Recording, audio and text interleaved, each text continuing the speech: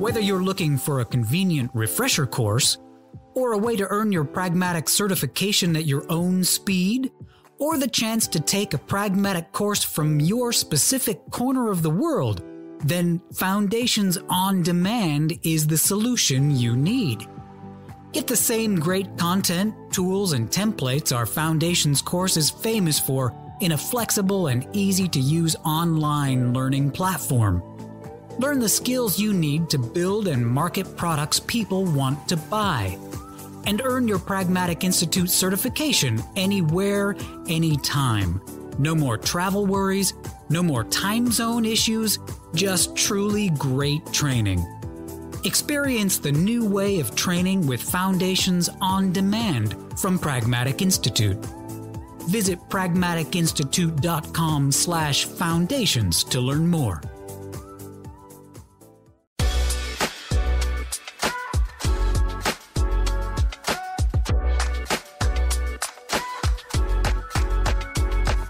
Welcome, everybody. I am Georgina Donahue, the Director of Community here at Pragmatic Institute. I have the very great pleasure of being joined by Jasmine de Gaia, who is the Head of Customer Data Strategy at Wells Fargo.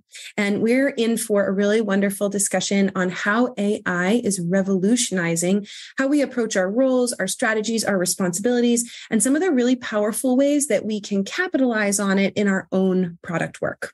So once again, I'm Georgina Donahue. I'm the Director of Community at Pragmatic Institute. And Callie, you can pop me to the next slide because I'm really excited. I have a special shout out today because Pragmatic just opened a limited run workshop. It's AI for product professionals, and it's a workshop that's designed to really give you the skills that you need to create streamlined workflows and really optimize product decision making through the use of generative AI and prompt engineering.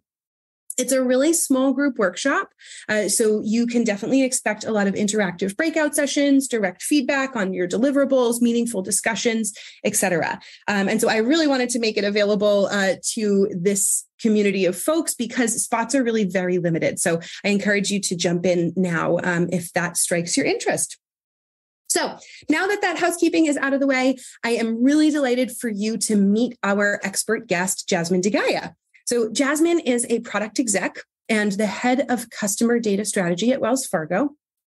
She's probably going to blush a little bit because I'm going to brag about her big time. She was recently recognized as the by Chief Data Officer magazine as one of their 2023 Global Power Women. She's got over 20 years of experience. She really excels at leading high-performing, large-scale product, technology, digital data transformation organizations, right? So she's an absolute visionary leader, and she's really well known for delivering large-scale, multi-year product strategies. So there's just a tremendous amount that we have to learn from her today. And we're really so lucky to have her with us. We're going to talk about all things product strategy and product development in light of AI. So I'm going to pass the reins to you, Jasmine, to share a little bit more about yourself and your interests before we dive in and start peppering you with questions. Sure. Thank you so much, Georgina. And I have to say, it's such a pleasure to be here. I have had so much respect and deep connection with the Pragmatic Institute for going on probably 20 years or so. A long time ago, I used to run the Silicon Valley Product Management Association from when it just kicked off as a small grassroots organization. And we worked very closely with colleagues at the Pragmatic Institute as well. So delighted to be here. Really excited to hear from your audience and have a great discussion today. That's great. I can't wait. All right, I'm just going to jump right into the mix of things. To kick things off, I'm going to ask you to share some stories and some examples with us. I think that a lot of the folks that we have chatted with are, in a lot of the big conversations you see kind of making the rounds on LinkedIn and spaces like that, are really thinking about how we start scratching the surface of using AI. So using it to write copy for us or, make our day-to-day operations a lot easier or summarize large content sets for us. But what I've been hearing lately in the past kind of 1 or 2 weeks from our community of alumni is that we're really hungry for examples and successful case studies of kind of more innovative or next gen AI applications. So I'm curious to hear from you. What are some of the ways that you are currently leveraging AI in your work, or how you're seeing it leveraged within your professional product circle? What are kind of the ways that people are thinking ahead about AI? Yeah, great question. Great question. And I think there's a lot of different dimensions as far as how you can use AI. And I think a really key way of grounding that, because it can be overwhelming if you think about all the potential opportunities, is to really bring it back to why. What are you trying to solve? What is the purpose of what you're trying to do? And within that focus, then I would break it down essentially into 3 big buckets. One is, are there ways that you can use AI to essentially generate new revenue with your products? So how can it enable you to reach new markets, new geographies, better tune your products to certain personas or audiences? So how can you use it to enhance your existing product offerings? The second key dimension is really around, how can you use it to increase your margins on your product, your overall financial efficiency? And that could be all of the operational components of how you launch your product. So whether that is the behind the scenes costs of customer service, or your speed to market, or your efficiency in terms of the amount of time you're spending on bug fixing versus putting quality product out there from the launch. So thinking about that from an operational efficiency and cost savings perspective.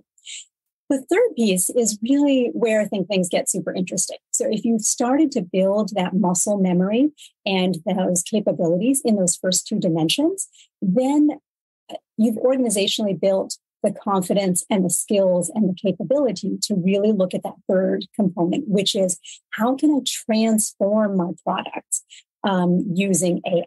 How can I think about net new capabilities, things I never even imagined before, really being predictive and proactive to address what the market is looking for. And I'll give you an analogy. I think that's relevant here. If you think back to when the internet first came on the scene, a lot of companies really approached that as, this is something that I'm just going to slap onto the top of my existing brick and mortar infrastructure. Right, my product is still my core tangible product, and people were a little bit resistant. You saw a whole spectrum of how different organizations approached it, and what some of those companies failed to realize is that this new capability is not just a technology transformation, it's a business transformation. It's affecting how people view your product, how they engage with your product, how they interact with it, right? And so you think about the ability to see reviews, recommendations, ratings,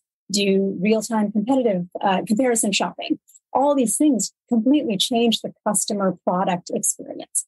And so thinking about how AI can really transform the fabric of your product, I think really is critical to how you approach this.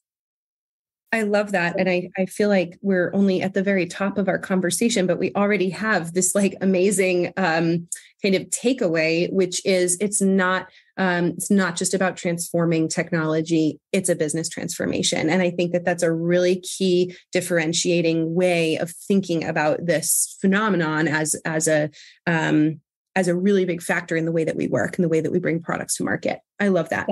Yeah, it's not just a bolt-on to what you're doing currently, but it's really something that we need to think about how we integrate it into our entire product lifecycle. That's right. That's right. Even when we're not using it directly, you still need to be aware of it so intimately, which is a really great insight. Okay.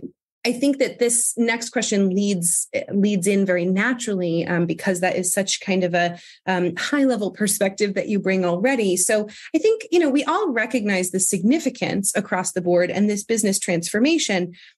I'm curious, when you're thinking about this from a product leadership perspective, right? How should product leaders specifically be paying attention to AI, or what exactly should they be honing in on kind of more than other things?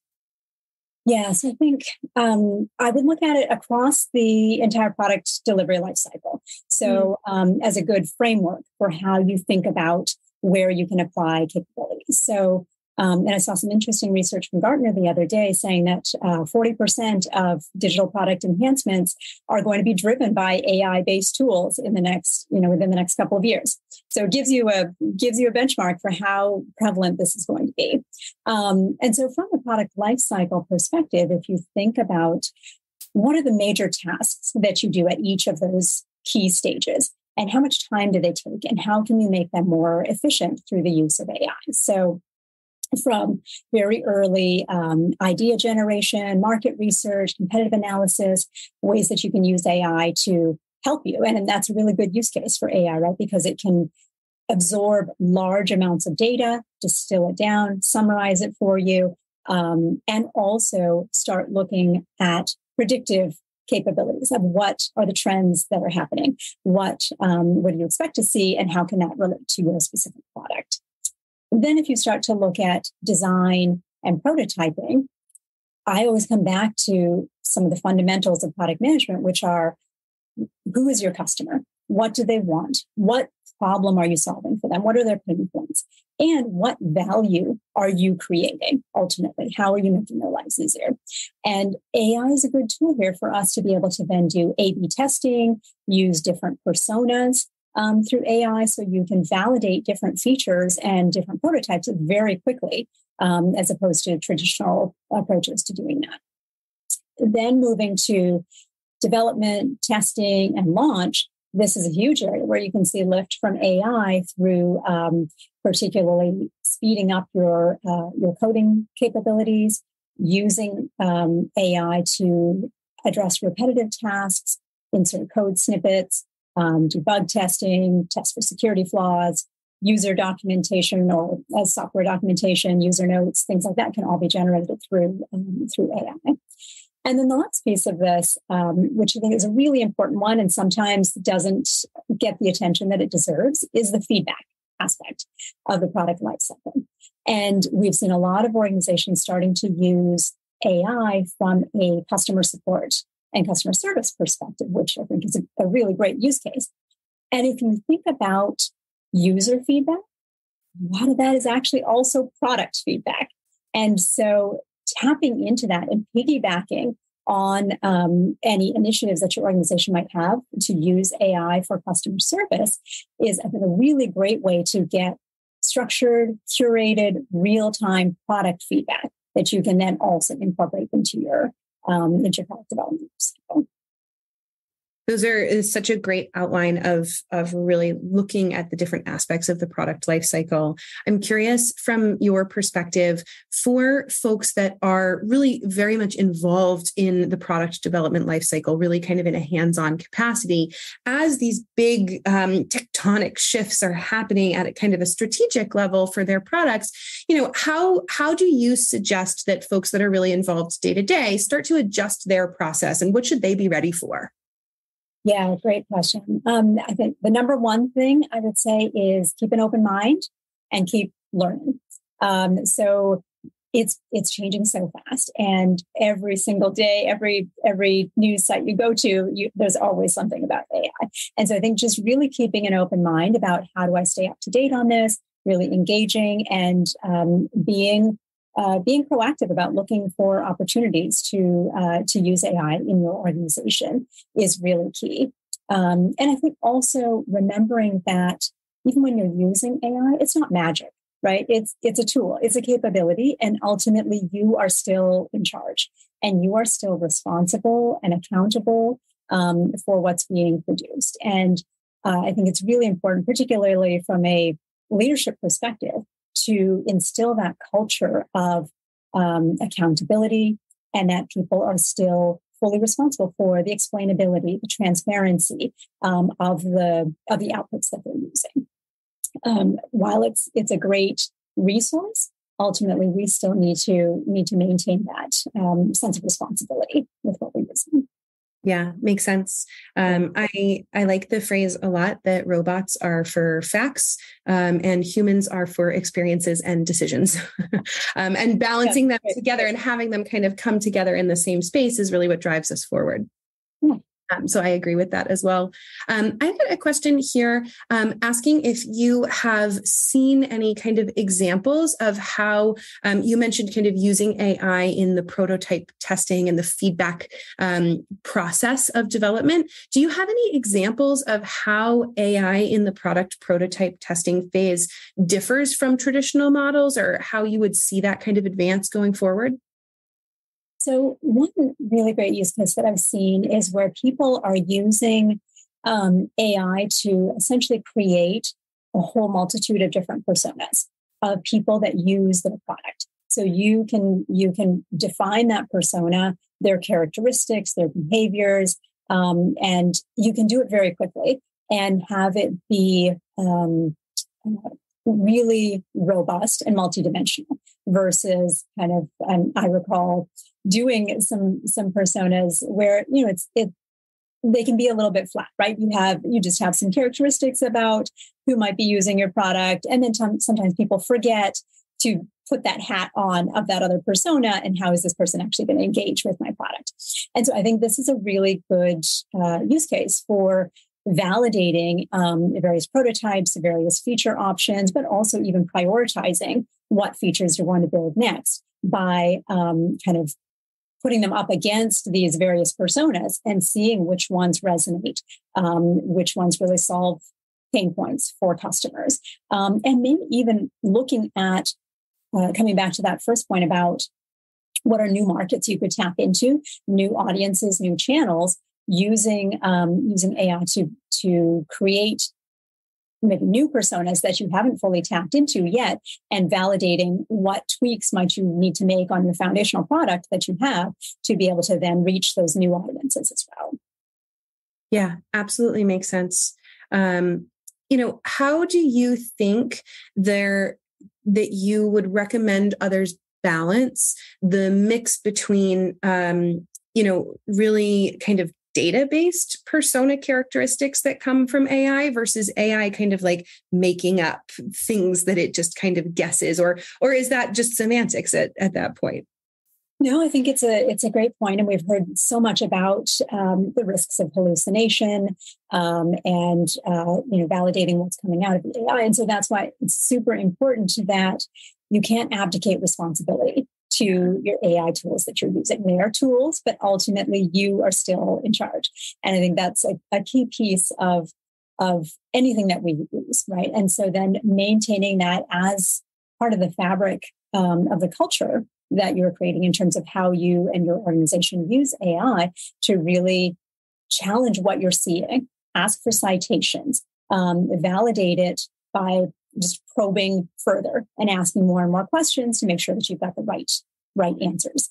And I would also add to that, be very cognizant of how you are training those models and how you have cleansed the data that you're using for training, and how you are testing what you're putting in. Do you have the notion of a red team essentially whose sole focus is to kick the tires really hard and try and break it and bring all these different edge cases to the mix so that you can see, well, if I go down this straight path, yes, okay, everything's fine. But what happens when I bring all these other scenarios into play? Can I still trust the result that I'm getting, or how do you really validate it from different angles?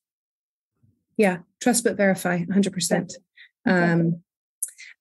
I'm curious, because you mentioned kind of training different models. One of the conversations that I've seen is the pros and cons of using a trained model that you have a lot of control and privacy around versus using something, the big boys, ChatGPT, GPT-4, right? Obviously, when we're talking about GPT-4, huge amounts of data that are available, but the drawback is definitely kind of a privacy concern in that way as well. So is there a balance in your mind? When do you recommend using kind of more public models versus a homegrown trained model?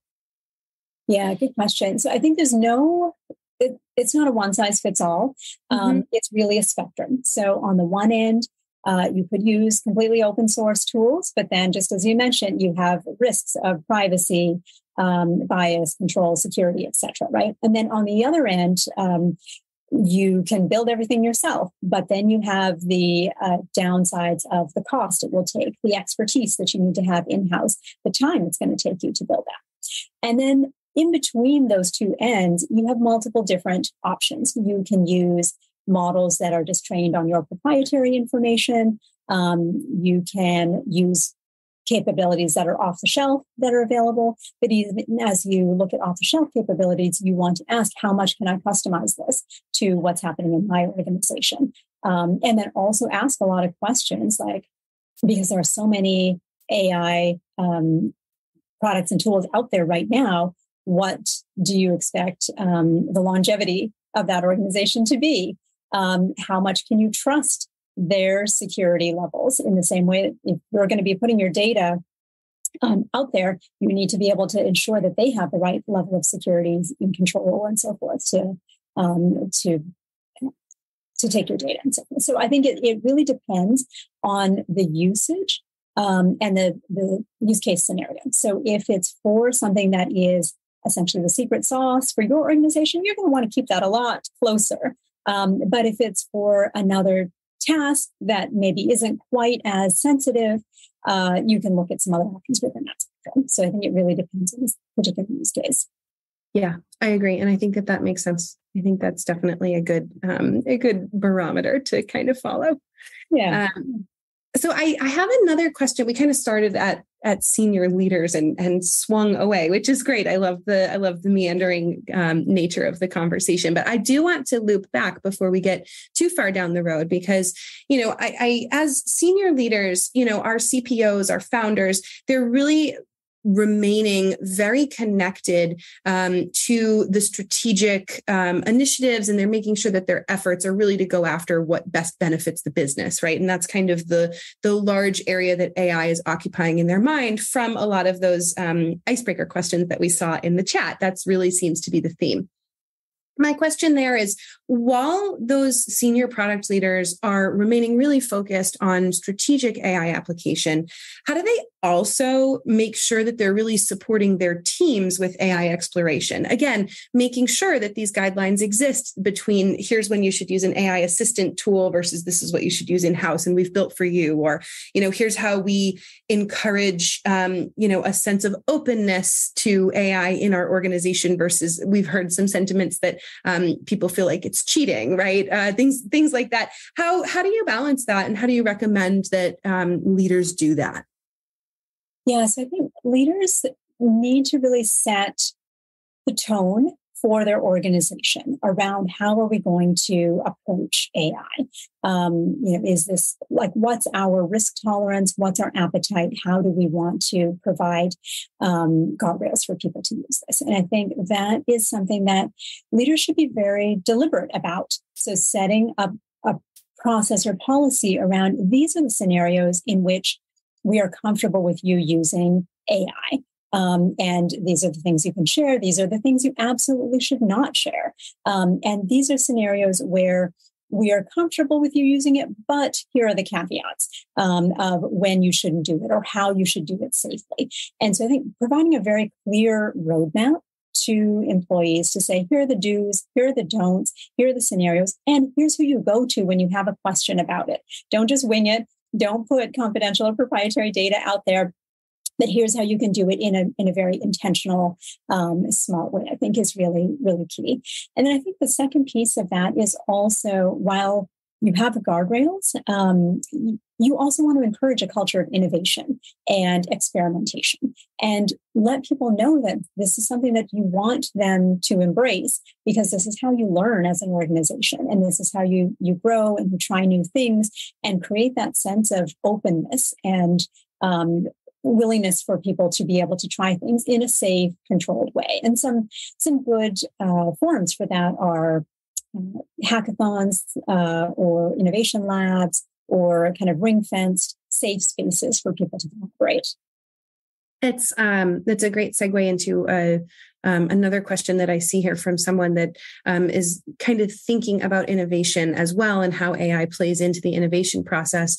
Do you have any examples or particular strategies that you've found to be really successful when approaching AI as part of the innovation process, as part of the ideation process? Let's think about it from both dimensions. So one is, what are the things that AI is really good at doing right now? So what are the capabilities? And kind of the top three that I would look at are, AI is really good at distilling large amounts of data and combing through it, summarizing it, putting it in a very usable format. The second thing is chatbot capabilities, right? So being very interactive, creating a dialogue, being able to have that ongoing conversation, if you will. And then the third is really generating new content. So creating new capabilities, and we've seen people using it for marketing content or creating code and so forth. Right? So on one side, looking at what are things that AI is really good at right now, and then on the other dimension, looking at what are the needs that you have from a product perspective, from a customer perspective? Where are your gaps? What's your customer feedback telling you? What are people most often calling in about, or that they have issues about? Or what are areas of the market that you haven't been able to tap into yet, but you know you want to get there? And then thinking about, how do you bring these two pieces together? And I think that's where, if you can think about it from both dimensions and then have a really open brainstorming session, you'll start to see some innovative ideas coming through.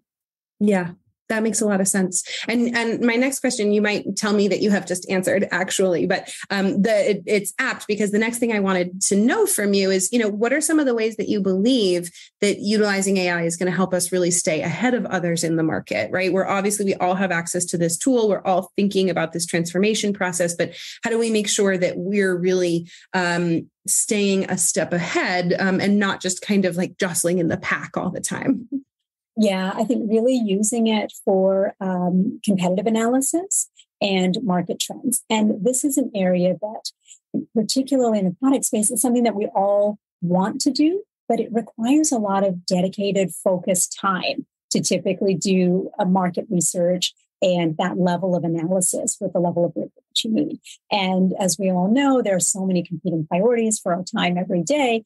This often is one of those things that just doesn't always get the time that it deserves. And so I think this is a great way to use AI to help you do a lot of that heavy lifting, a lot of those time-intensive tasks, and distill it down for you so that you can stay ahead of what's happening in the market.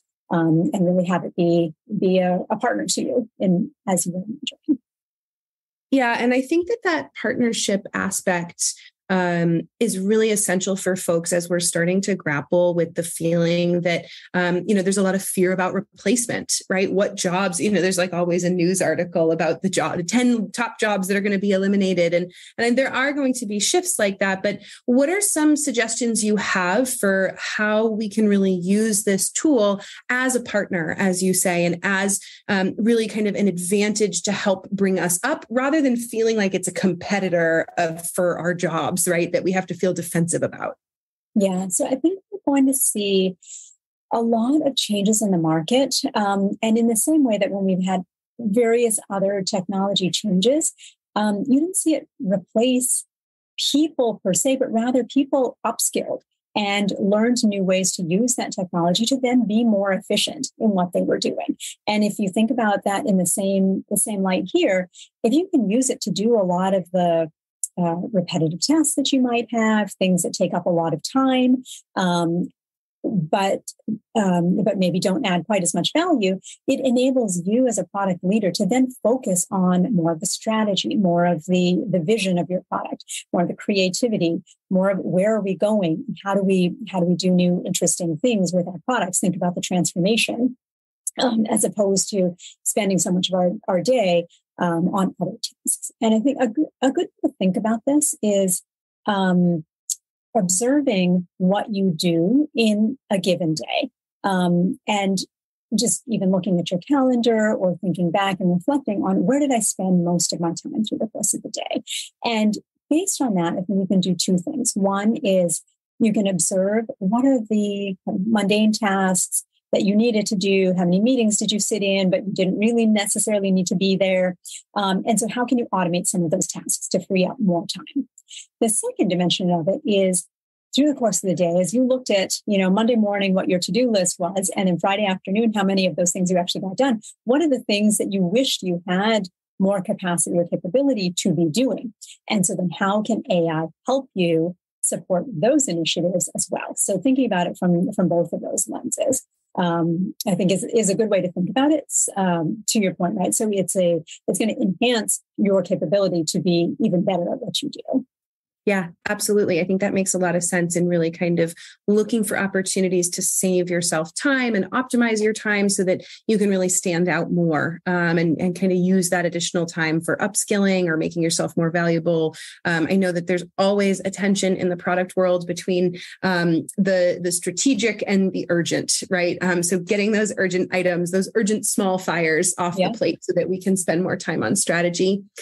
Do you think that the automation of all of these kind of more mundane tasks or more kind of repetitive tasks is going to impact the experience that junior product managers have to learn how things work in the space before they start shifting into strategy and in a more senior role?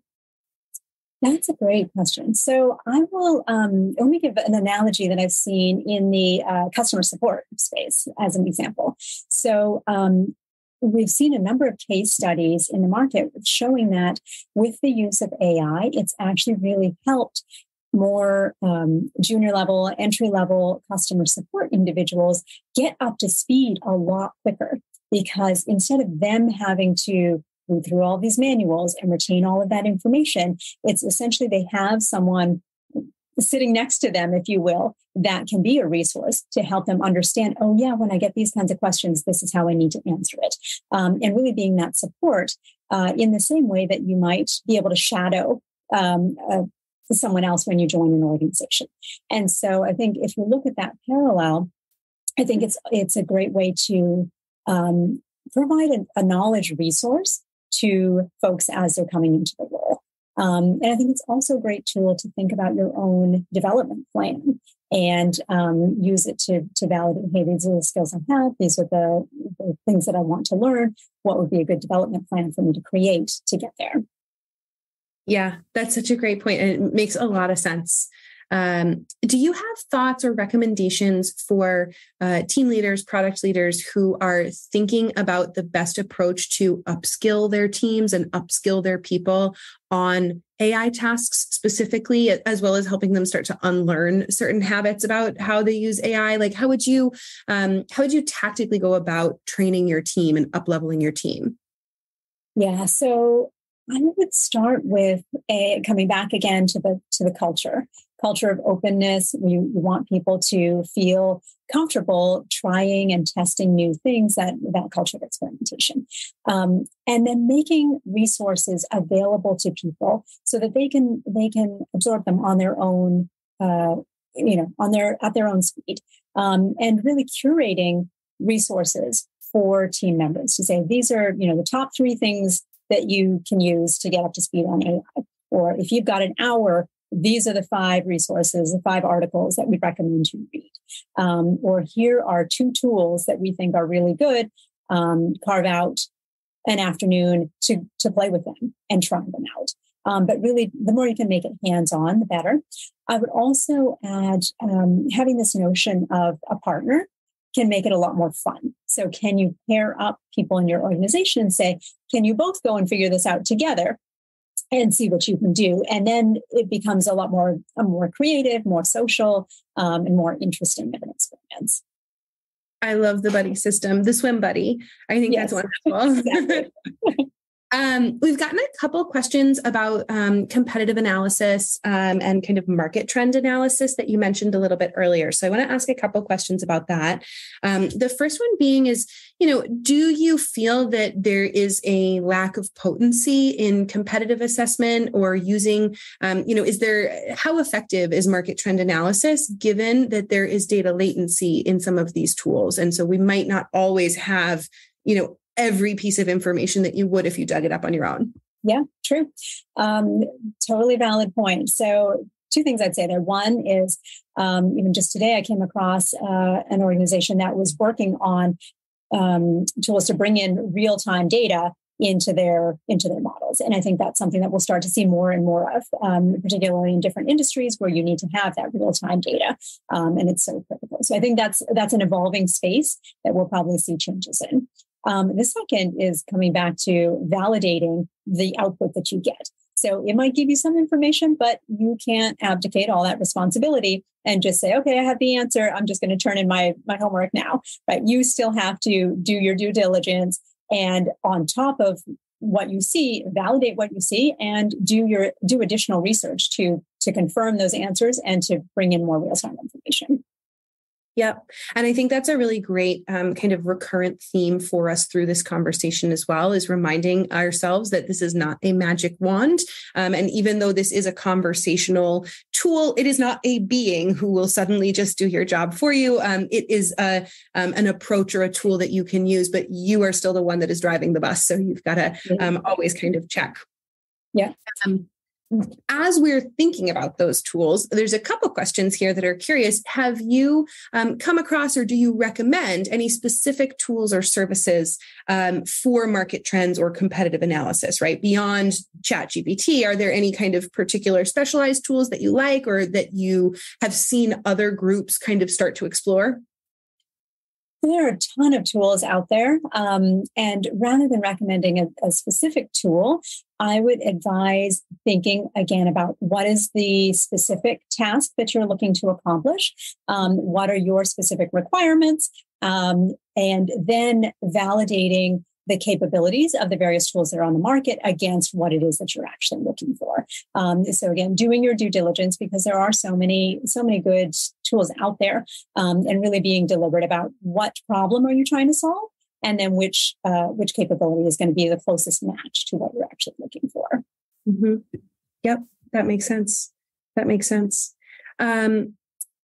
Question here about, you've spoken quite a bit about how it's really the leader's role to establish a culture around using AI. There's some concerns here in a question about how to avoid a culture of consumption, right? So of course we have to do our own research, but I personally have been in a couple conversations where I asked another human being for their experience or their thoughts or perceptions of a particular thing and received back, hey, I typed this into ChatGPT and here's a list of ideas that it came back with, right? And that's more of an interpersonal kind of cultural challenge, right? To me, I was like, oh, I could have typed it in myself. Like I wanted, that's like having someone say, let me Google that for you, right? Yeah, right. So how do we really encourage exploration, but also avoid a culture of consumption? Yeah, it's an interesting question. And, I think one that probably as a society and as a culture, we'll see an evolution, right? If you think back, 30 years before we started using the internet, it was a very different model. And you could have asked the same question. Well, now I'm not going to ask another human about something. You're just going to Google it, right? So I think it's going to be a societal evolution, but we still need to maintain that humanity, that social touch, that connection, because you get a lot of other nuances from talking to other people and their personal experiences and a lot of the color around what they're actually sharing. So I think it's going to be a balance. And maybe in the scenario you described, I would say it's perfectly appropriate to respond back in a polite but professional way. Hey, that's great, but I really wanted to hear your perspective. What do you think? Yeah, I think so. I agree. And I do think that it's probably going to, as you say, evolve into kind of social norms, niceties and mores of what is an appropriate usage.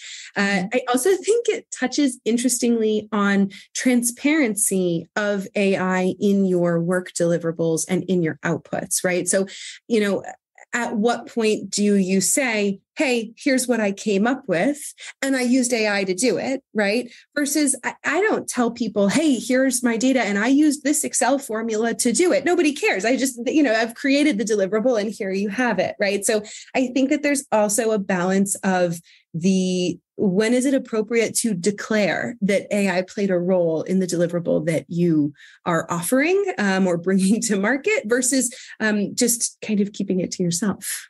Yeah. And I think that is a really hot topic right now that a lot of people are thinking about and looking at. Do you put a watermark on output that has come from an AI? And at what point, to your example, right, does that sort of become redundant versus that's a socially accepted norm where you see a watermark that indicates that this is the generated content. So I think we're going to see a lot of discussion on this topic over the coming weeks.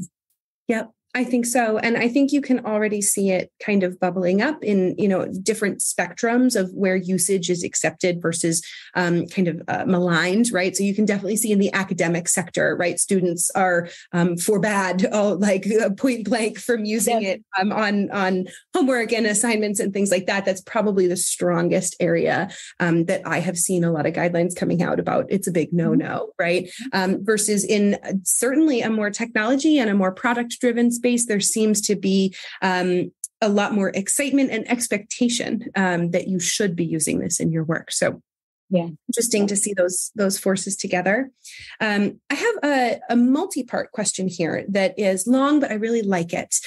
So I'm going to pose this to you. So thinking about a couple kind of big picture challenging aspects here. So first of all, the rapid obsolescence, right? How do we, how do product managers really effectively mitigate the risk of AI-powered products that they're creating, that they're bringing to the market directly, right? Becoming immediately obsolete due to established players, new players coming on the scene, just the absolute rapid fire evolution that we're seeing here. So it's kind of the first part. And then also mixing with that, how do product teams from maybe kind of smaller organizations really differentiate their offerings and maintain competitive advantages against the big boys, right? Like our industry giants, the Microsofts, the Googles, things like that. How do those kind of forces play together? And I realized that was a big question and maybe not a very pointed one. So you can tackle that as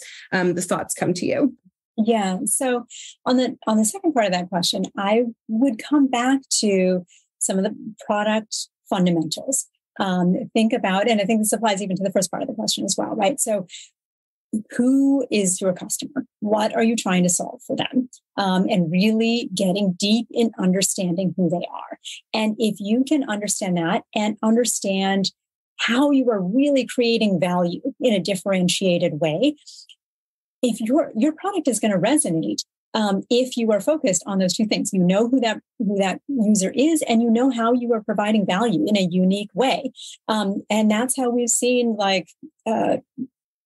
all these various companies that start out as startups and then grow because they have a value proposition that resonates and they understand who they're trying to reach. And so it's not necessarily predicated on the size of your organization. Every organization started from somewhere, right? And so I think really being deliberate about those product fundamentals and the value you're creating is going to be the key there.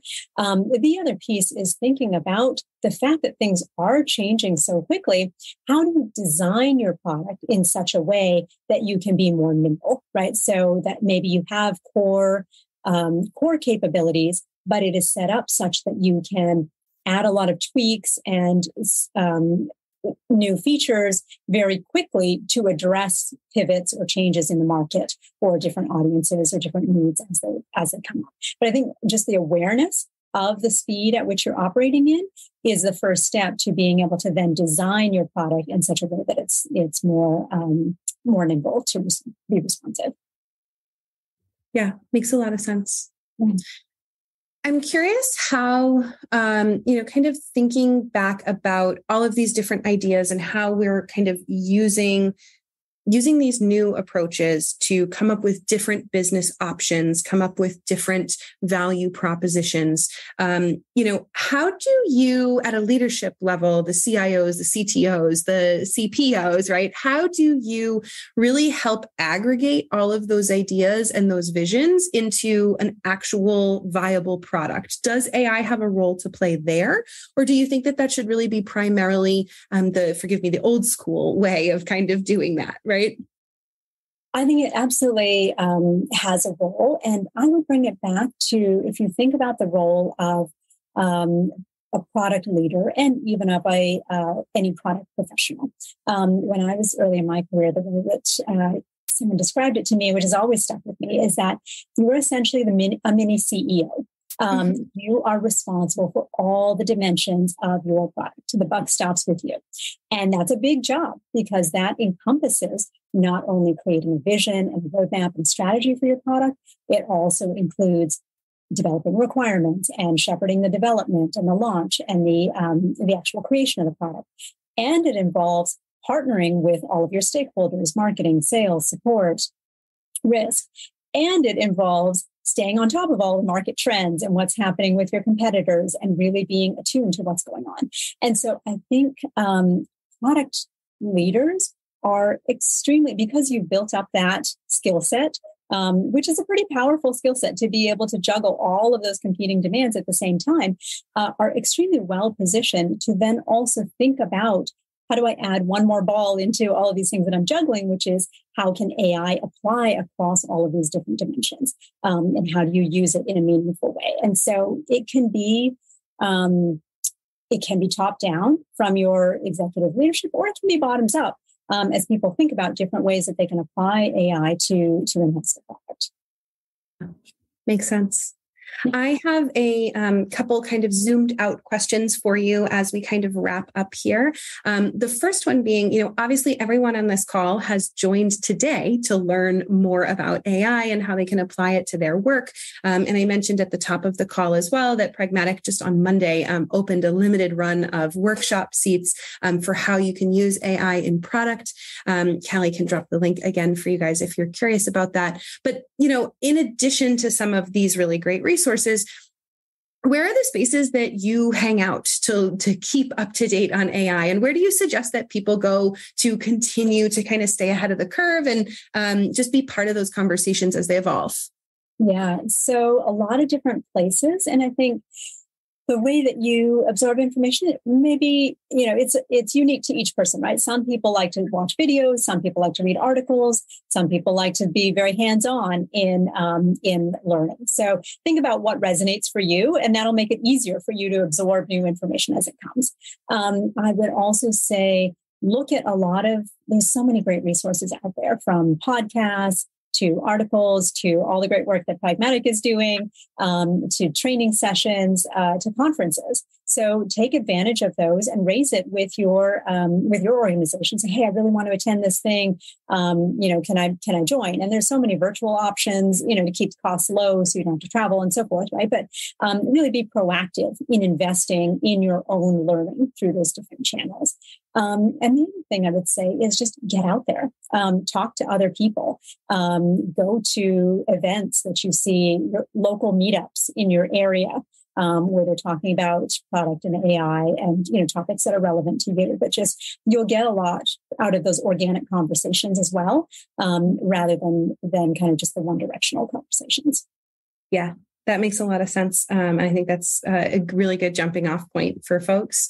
Last question for you here.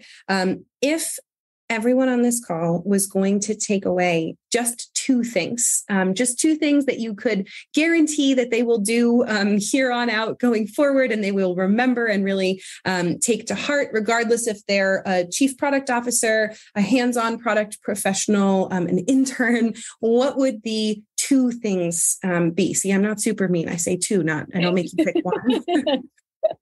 Yes, that's great. It's hard to even just pick two, right? So the two things, I would say, number one, invest in yourself, invest in your learning, make the time, because no one else will make the time for you. You need to make it a priority, carve it out, figure out when's the best opportunity for you to do that, but invest in your own education and learning so you stay up to date, because things are moving so fast and you don't want to have that feeling of, I don't know what's going on and I'm feeling it, right? So really invest in your own learning, make the time for that. The second thing I would say is really think about this as an opportunity to build your own leadership skills. So are there ways that you can use the fact that things are changing so fast to be a leader in your organization? Because everyone is trying to figure this out. Can you set up brown bag sessions or lunch and learns, or do a roundup of AI resources and do a monthly briefing for people, or bring in external speakers? Look at ways that you can also use this to showcase leadership and drive innovation and creativity in your organization, because everyone's trying to figure it out. And I think it's a great opportunity for people to also further their experiences and their leadership capabilities as well. That's a wonderful point for us to kind of wrap on. I cannot tell you how much I have personally enjoyed and learned from this conversation. And I feel really very confident speaking for everybody else on this call on the same point. This has been an exceptional conversation. Thank you so much for your thoughts and your insights. This has been really wonderful to have you. Thank you. This has been terrific. I really appreciate being here with you.